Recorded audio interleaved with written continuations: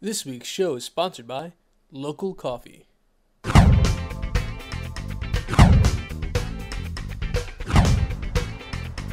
Hey guys, today is Monday, November the 15th. I'm your host, Moses Rangel, and you're watching the Quickie Show, where we scour the web to bring you a recap of the local news right here in San Antonio. We're on location at Local Coffee, where we're bringing you the best brew of this week's past top stories. Let's check them out. In honor of Veterans Day, Southwest Airlines unveiled a new art exhibit at the San Antonio International Airport, reports the San Antonio Business Journal. The exhibit was created by Kevin Kincaid using donated items from Southwest Airlines employees and their families. The exhibit will be open through November the 22nd.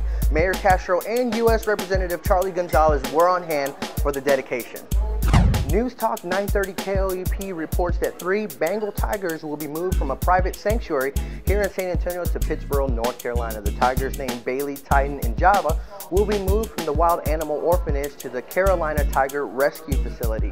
The board of directors for the Wild Animal Orphanage here in San Antonio opted to close down their business back in August because of overpopulation, little funding, and inadequate housing. In university news, News4WOAI.com reports that UTSA is joining the Western Athletic Conference. UTSA's Roadrunner football program will be led by former head coach of Miami, Larry Coker, who won the 2001 BCS National Championship. The WAC Conference is a great conference for UTSA to get involved with. Recently, 31 teams since 2001 have been to BCS bowl games.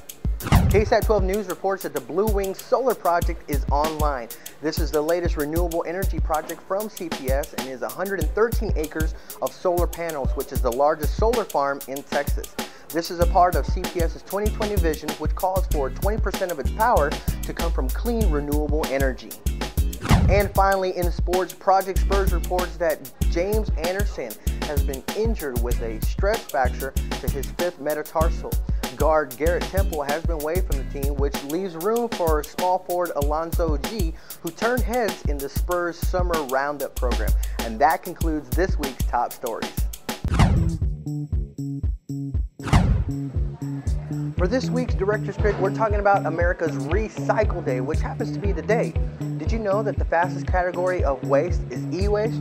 What is e-waste? Well, think about all the electronics that you have laying around your house. Now think about what it takes to make those components, like metals, mercury, and lead. Now, we don't want those ending up in our landfills or in incinerators, so let's do our part and recycle or donate these items. And that's this week's Director's Pick. Hey guys, this week's Quickie Show is sponsored by Local Coffee. Now, I live in the area and it's a really convenient place for me to go from the typical coffee shops. And what I love most about this is it's very warm and inviting. They won the San Antonio's Reader's Choice. They were voted the best in the city by San Antonio Magazine's November issue. I'm drinking black tea right now. You can come and get whatever type of coffee you want. The beans and the selection is just incredible. Robbie, the owner, is such a personable person. I really enjoy spending some time with him. You guys want to come out here, they have open mic night every other Friday night, and they have some really cool art to showcase. And so if you're ever in the area off of Sonterra and Stone Oak Boulevard, you're going to want to check out Local Coffee.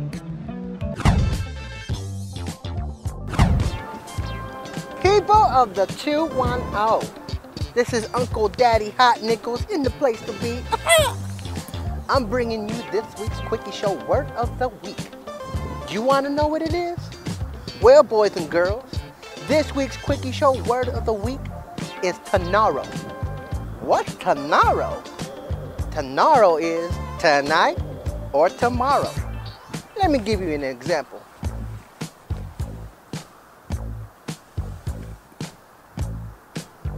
Hello? Daddy Hot Nickels, are we going out tonight? Nah, girl, I told you Tanaro. And that's how you use this week's Quickie Show Word of the Week. I told you never to call me at this number right there. And that concludes this edition of the Quickie Show. Remember to email us your comments, questions, or story submissions to fans@quickieshow.com. You can also follow us on Twitter at twitter.com/Quickie Show. You can even follow me on Twitter, Facebook, and MySpace. Well, that's all the time that we have. I want to thank you for watching, and I'll see you next time on The Quickie Show.